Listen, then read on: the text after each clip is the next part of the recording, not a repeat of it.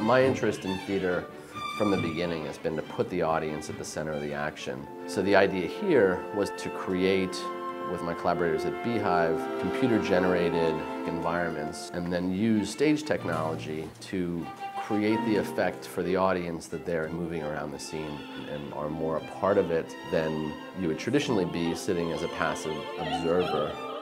I wanted to render two different sides of this story, to set it in the context of the deserts of Egypt, but also render the interior emotional, psychological states of the people involved. There's this simple love story that's couched within this vast epic that we know. Being able to see these historic events through the lens of how that affected, a boy and a girl. It's something that anyone of any time can identify with, looking up at the sky and just sort of connecting with the wonder of it all and our place in it. How we can see our absolute insignificance in the vastness of the universe, and yet in the context of a love story, it can feel like everything.